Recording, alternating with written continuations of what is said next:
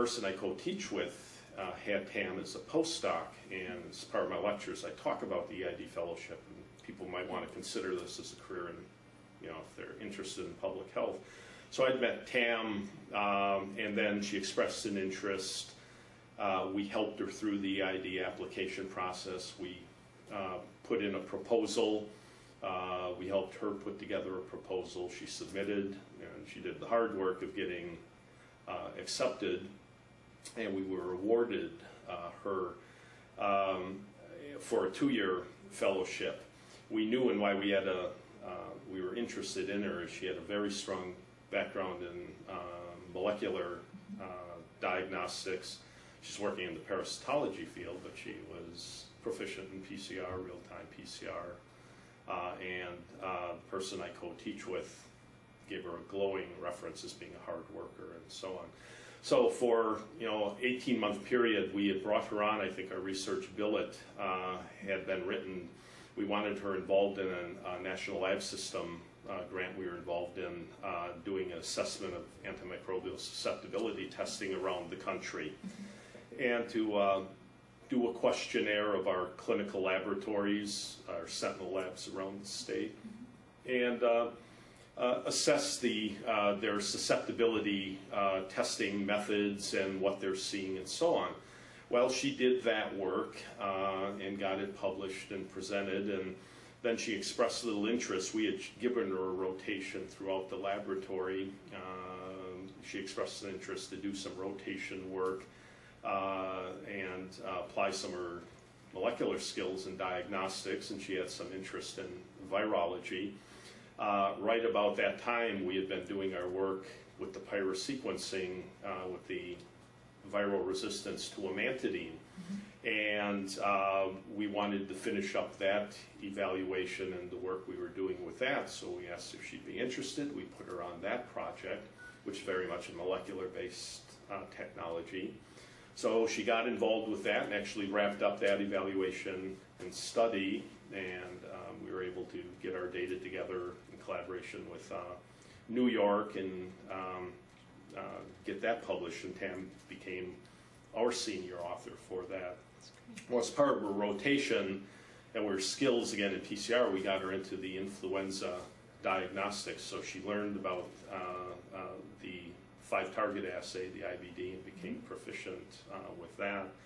Well, that brings us to 2008-2009, the flu season. She had been working in a diagnostic laboratory, and then we were approached by CDC, actually some months more, I believe it was summer of 08, maybe a little before that, to begin to look at a scheme using that 5-target assay to do a pooling of specimens to see, in a period of low influenza prevalence where we're trying to find those first cases of influenza, could we use their assay on a pooled sample of specimens, either a pool of 5 or a pool of 10, which essentially would increase our capacity either 5-fold or 10-fold. So we had done all the preliminary studies pretty much through the spring and summer of 2009, and Tam became more or less the lead on doing those types of studies. And we had been continuing through this as we got into the normal flu season in 2008 and 2009. It was a very mild influenza season, so Tam was working on the pooling trial, still doing some work with the pyrosequencing, and occasionally helping out, keeping herself in touch with the diagnostic lab using the PCR assay. Well, then the events with 2009 H1N1 occurred. Like all public health labs, although we were well cross-trained and we had adequate equipment, very quickly there was a lot of stress put on the staff.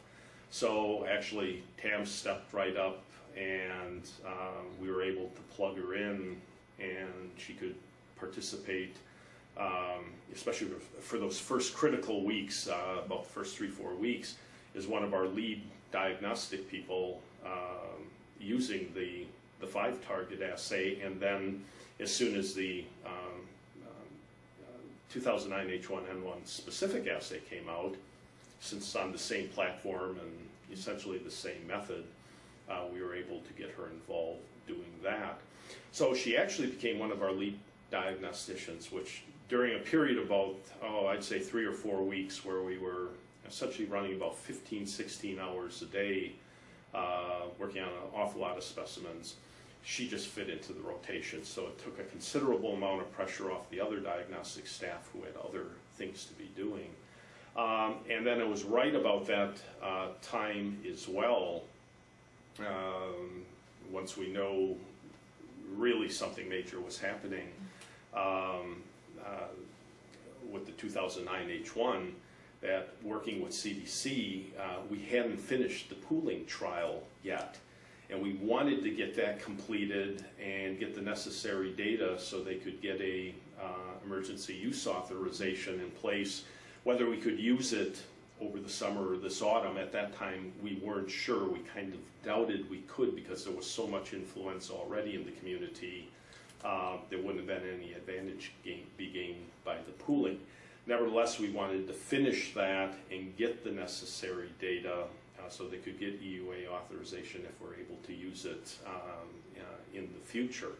So actually TAM then took that on to complete those final studies, and that's work she actually carried out through the summer, and we were able to gain a month extension on our EID fellowship to really wrap up that series of experiments. She left us, I don't remember the exact date, sometime in October for an opportunity out in the private sector out on the West Coast.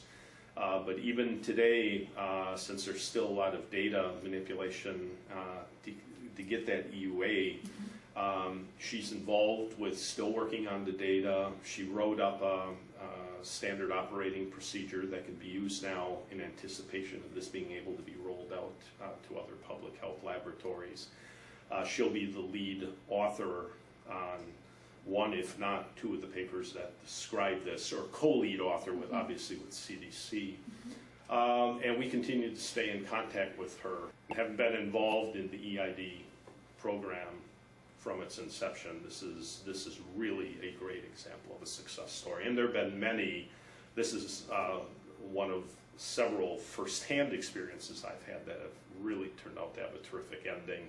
And this one was so unusual just because the odds of having that fellow there with the necessary skills to actually be one of the primary responders during a pandemic is actually a phenomenal experience and great luck for us, because that was capacity we really needed.